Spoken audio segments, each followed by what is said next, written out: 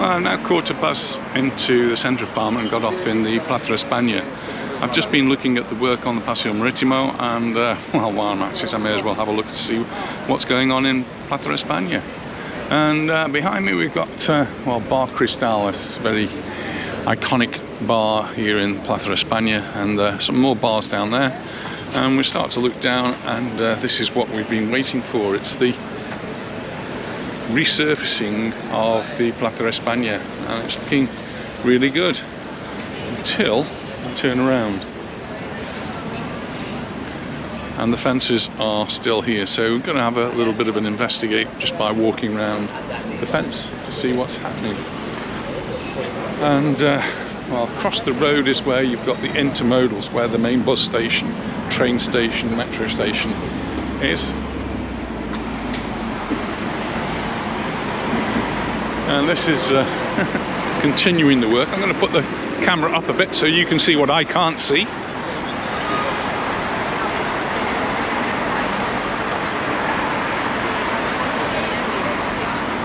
I'll have to have a look at that when I get home. So across the road there is the bus station. It's all underground. You've got the buses and the trains, the tram. And there's a car park underneath here as well. The work goes on. This is what it used to be like. It's just like, it looks like slate to me.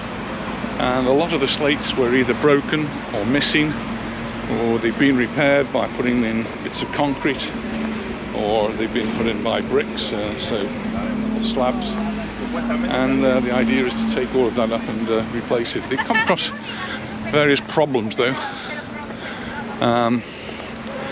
Certain archaeological remains which caused it all to be slowed down, and so it's perhaps taking them a little bit longer than they thought it was going to take. But most of Plaza España so far looks to be closed off to me, and they haven't even started this part yet. This is all to be done.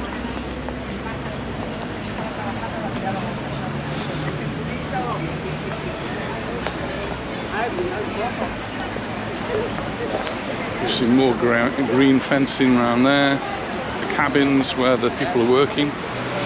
These are tourists on a trip around Palma on a guided walk, and they're being told all about what's going on here, and hopefully told how it's all going to be improved when they return next time. So when's this going to be finished? Well, it isn't going to be finished this summer, I'm afraid. If you're planning to come to Plaza España, be prepared to see the work. So, two big areas where work's going on in the city: along the front, which is the Paseo Marítimo, and the Plaza España. But take it all into consideration, because it's a small part of Palma, and there's still lots of lovely places to go and see, to go and visit, have a look around. Today's Monday, Thursday, and got a bit of a mix here. So some places are closed and some places are open. We asked some of our neighbours, and they said, oh yes, the shops are open. As we've driven through on the bus, I've noticed that quite a few places are closed. But there are obviously places open, and the bars and cafes, and many of them are open, and many of them will probably open a little bit later on as it gets closer to lunchtime.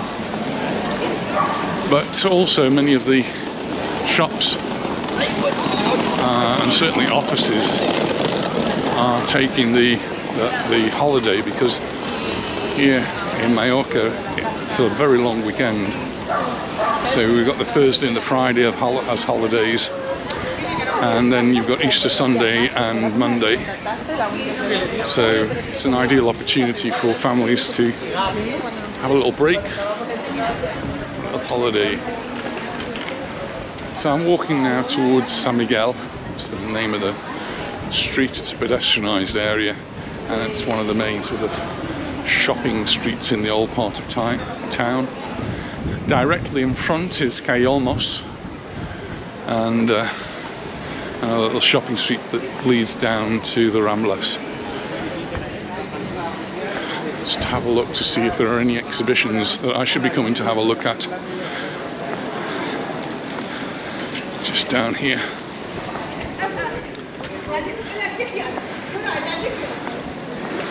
If you like your churches, this is an interesting one to go in. And might be able to access it down here. You can see there, because it's Easter, we have the processions, and this is what they carry around the streets.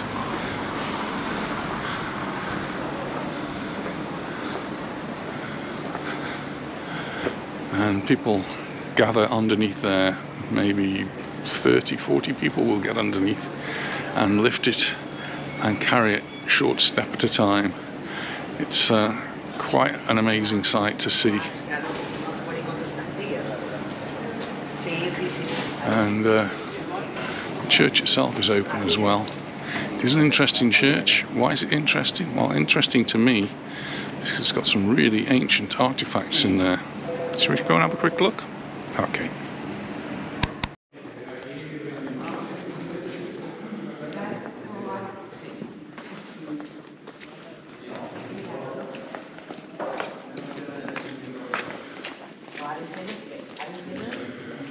Everything here is in preparation for Easter.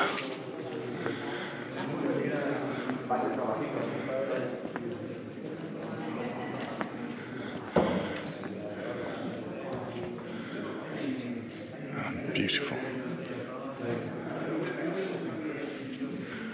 What I was hoping to look at, I think, is actually behind there.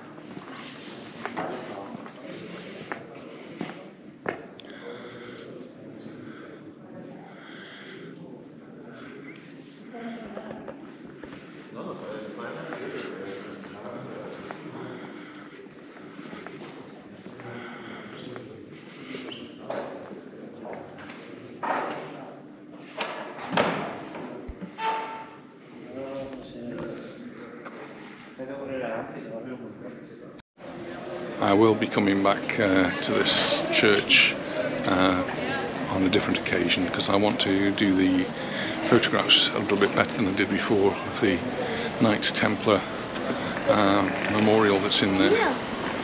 And just around the corner is the way I usually go in. I've never been through that door before. It's a side door. I usually go in through this entrance, which is the military cultural centre, and it doesn't look as though it's open today. The chains across it. But do have a look here if you're interested in that sort of thing. They're usually military focused, and at the moment it's got lots of documents, which is from, it's probably finished now. The exposition was the 11th to the 22nd of March, so it looks like I've missed that one. So, well, as one goes, another one will appear, so look, and we'll see what's coming from that one. I'm going to head down San Miguel. Short walk today because I've had quite a long walk. Going along the Paseo Maritimo already, which is showing some progress. It's not finished, but progress is definitely being made.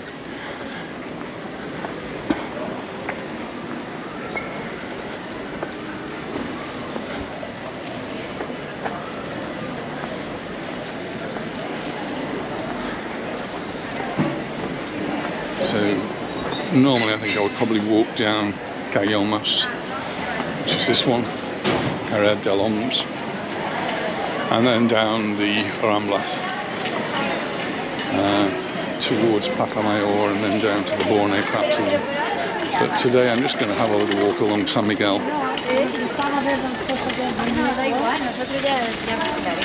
Abuela, no son de muñecos, son de bebés. So, got a lot of people on the island at the moment because it's Easter. So, from all over Europe in particular, people will be coming over for the Easter holidays. Just to point out here on the side, you can see these piles of chairs. Lots of chairs on both sides, all piled up. This is for those processions. So as they start to come out of the church there, they're getting it all ready. They're going to be walking along here with the brotherhoods, and it's done very, very slowly, much slower than I'm actually walking now.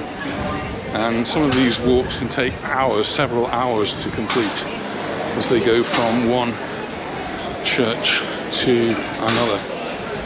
And they're quite spectacular. Costumes are amazing. The relics from the church are absolutely beautiful.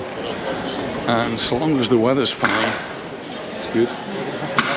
What they don't want is rain. I've just been reading that in Malaga you've had to cancel at least one of the processions simply because it was raining. These relics that they're going to parade through the city are priceless, and they can't really risk having the relics damaged by the weather. So lots of chairs out, and the streets during this will be absolutely ram-packed. I mean, just amazingly ram-packed. And they usually start quite late at night, so it might not start till 8 o'clock, 9 o'clock, or even later, and then might not finish till the early hours of the morning on some of the processions. And they have to be really strong people. So they tend to be young folk that do this, not us oldies. And it's quite a challenge for them.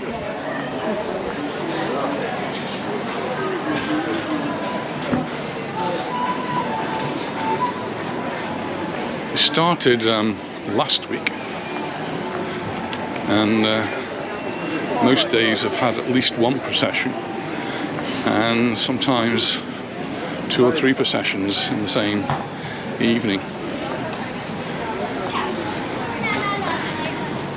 Once they start, they are quite amazing sights to see.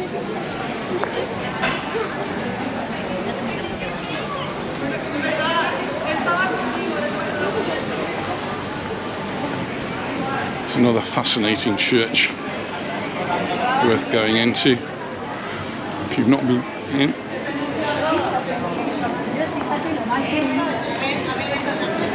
Street artists are out.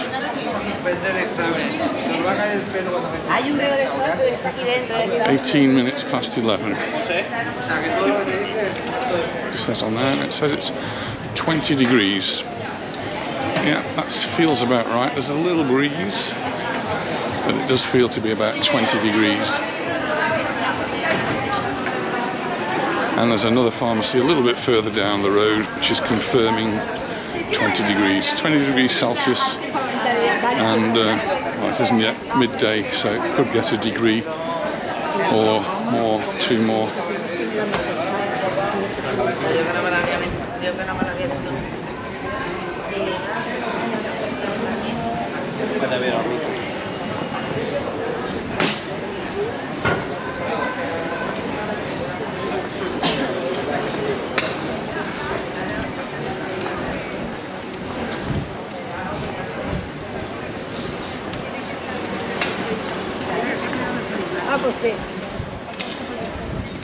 It's the Church of San Miguel, so this street I'm walking down is called San Miguel, and this is the Church of San Miguel. And all of these churches have their own relics which they like to parade through the city.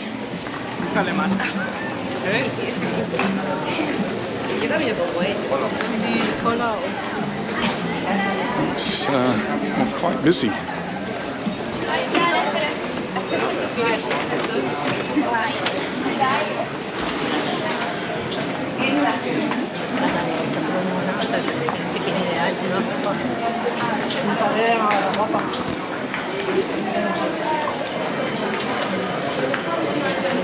Heading towards Plaza Major at the moment.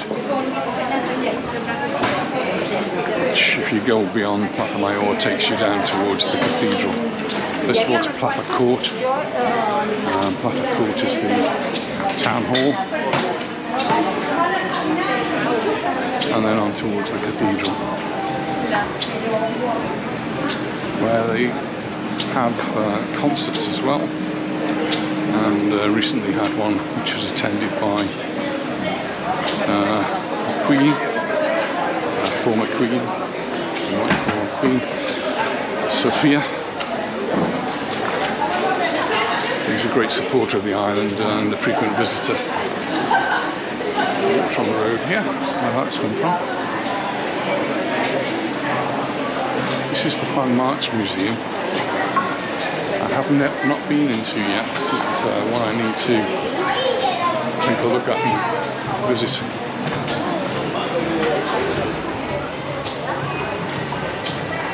Just stand to one side while the police go by.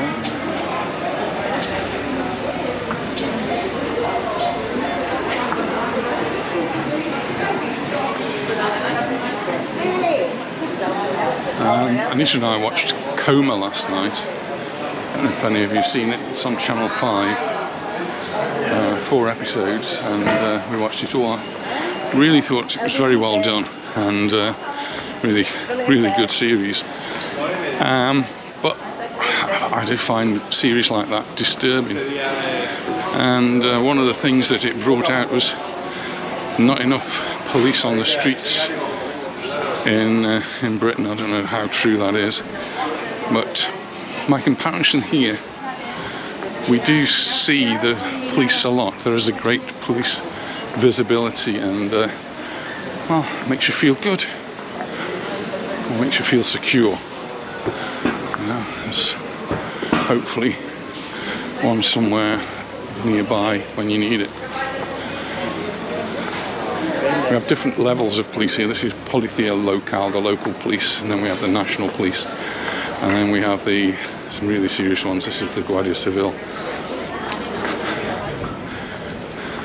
Look at that, there's 2 police cars in Plaza Major. This is Plaza Major. No markets here today. Just restaurants hoping to attract lots of business for lunch.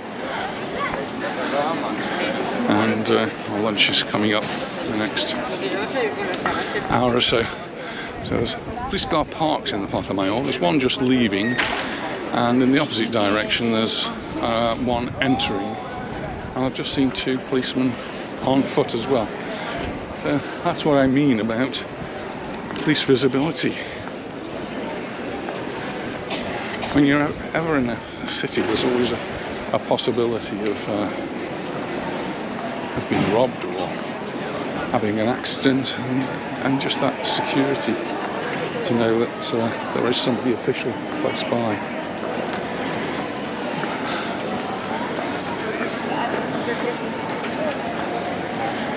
Another reason I always say Mallorca, Palma is a relatively safe place. And people ask me.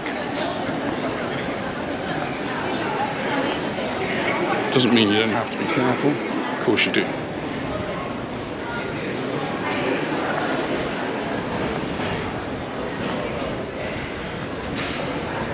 This road, we're coming down another pedestrianised road. This is Sindicato. Coffee shop here. One of the reasons Anita's come into Palma today is actually to go to a coffee shop, but I don't know where it is. I don't know where Anita is either now.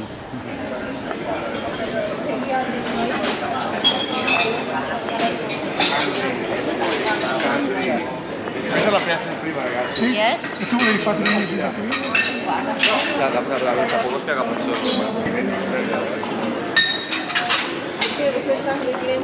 Hats.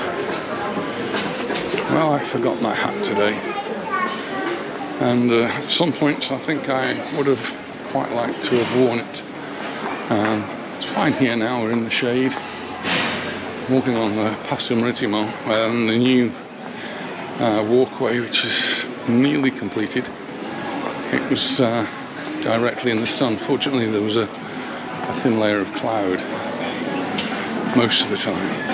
I have planted some cheap trees, but those trees are going to take several years to grow to the full size that's needed. And they're not palm trees. I don't know. I might have expected Palma to have a front lined with palm trees. It's just me.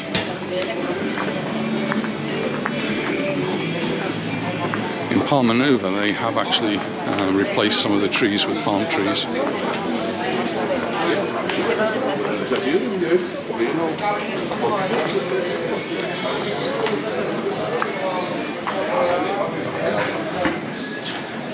Bags galore.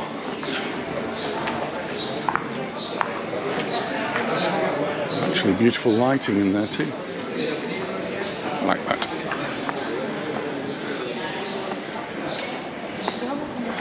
I see some places haven't opened up today, and yeah, it is a public holiday. So.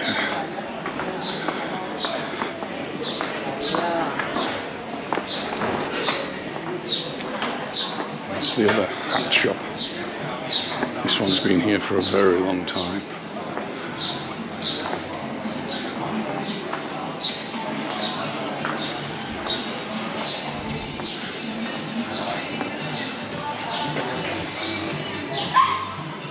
That Panama hat there is 228 euros. Not quite a kiss me quick hat, is it? 228 euros for a Panama hat. Sounds a bit much to me, that does.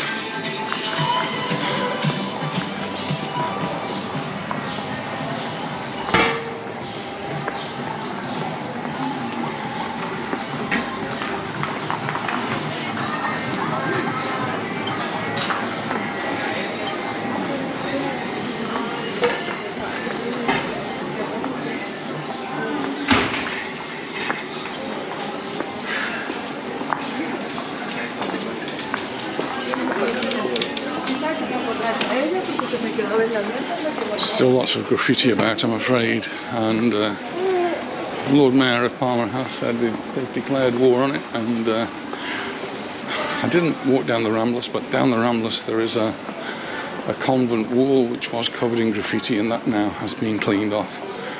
So steps in the right direction, but still a lot to do. I did read in the paper about a man in America, I think in San Francisco or Los Angeles, who was being potentially fined for not cleaning the graffiti off his wall. I think that could give councillors here an idea, make it the job of the owner to do something. It's a tricky one, isn't it? They didn't cause it. You're going to fine somebody for having graffiti on their own wall and they didn't cause it, and the police hadn't actually caught the culprits.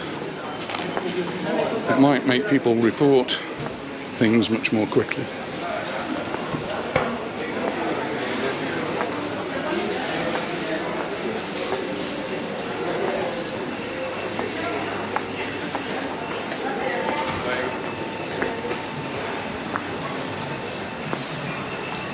The man in America, by the way, was 102 or 103 years old.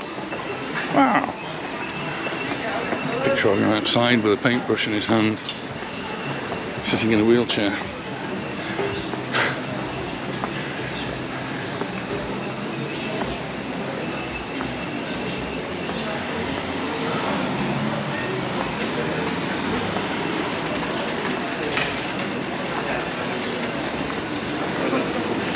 Well, we're just coming up to the end of Sindicato, and this is another area where the buses collect. So we've got the intermodal station around Plaza España, and this particular area here at the end of Sindicato.